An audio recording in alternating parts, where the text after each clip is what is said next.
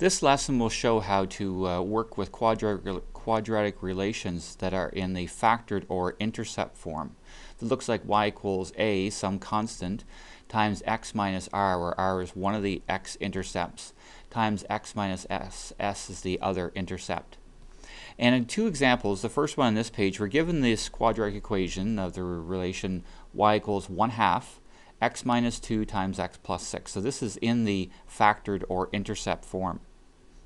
Now we're asked to find the x-intercepts of this graph. The x-intercepts are places along the x-axis where the graph goes through the x-axis. And on the x-axis, y is 0. And so if we set this equal to 0, it's in a factored form. The only way that 1/2 times this factor could equal 0 is if either this factor has a value of 0 or the x plus 6 would have a value of 0. The half, of course, is a constant. It can't have a value of 0.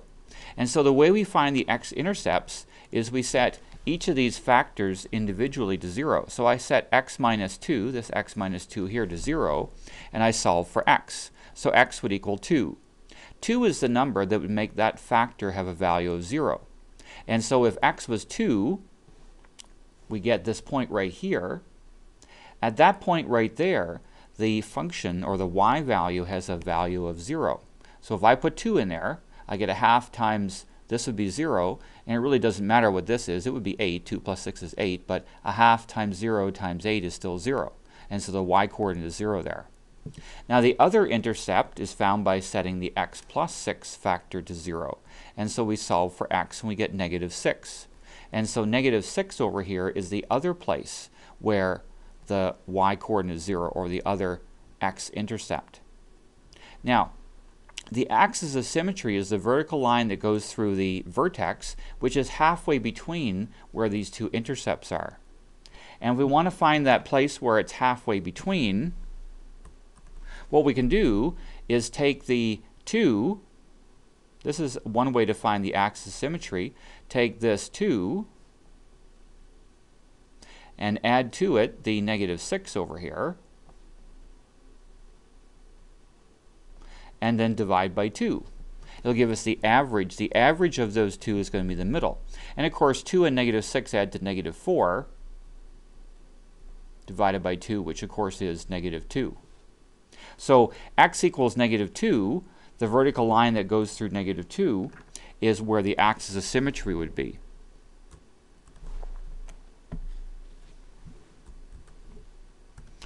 So the axis of symmetry is x equals -2, because that's the vertical line right through the middle of the graph, right halfway between where +2 and -6 occur. So you'll see this line coming in now. That's the axis of symmetry. Now to find the coordinates of the vertex is a point that's on that vertical line. And since it's on that vertical line, and that's the line x equals -2, the x-coordinate of the vertex has to be -2, because every single point on that line has an x value of -2. That's why it's called the line x equals -2. Now to find the whole vertex, we need to know the y value. And so what I do is I would take my equation that we're given, and I'll substitute -2 in place of x here and here. So there's my -2 in place of x there, and in place of x there. And so I would evaluate this. -2 minus -2, of course, is -4. -2 plus 6 is +4. Now 4 times -4 is -16. And then we take half of that, which would be -8. So that's the y-coordinate of the vertex. So the vertex would be the point that has x-coordinate of -2 and a y-coordinate of -8.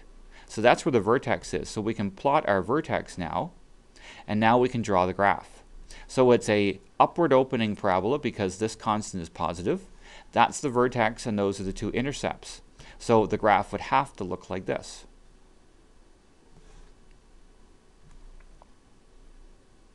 Flipping over to the example on the second page, the Dufferin Gate is a parabolic arch that is about 20 meters tall and 22 meters wide.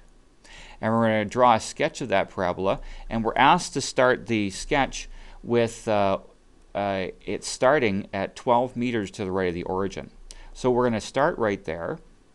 Now, If it's 22 meters wide, that's at 12. That's 12 meters there. So we'd have to go 10 meters on this side to find where the arch is on the left. Now, those are our intercepts. Now we have to find where the vertex is. And in order to find where the vertex is, look where the axis of symmetry is. The vertical line that's halfway between -10 and +12, we would average -10 and +12. We add them together, divide by 2, because the axis of symmetry is right in the middle between the two of those. So that adds up to 2 in the numerator. 2 divided by 2 is 1. So x equals 1, this line right here, that's the axis of symmetry. And we're told that the arch is 20 meters tall, so the vertex should be right here at the point 120.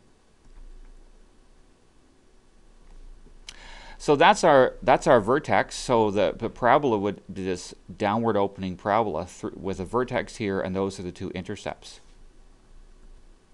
So this is what it looks like. Now we're asked to find the equation to model this arch. We do know the two intercepts, so the intercept form is the most convenient to use here.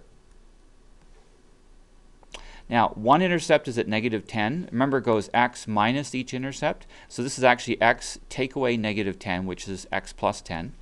And this intercept is at +12, so it's x minus 12. X minus the intercept at 12. The only thing we have to find now is what A is. And we can find what A is by using a point that we know on the graph.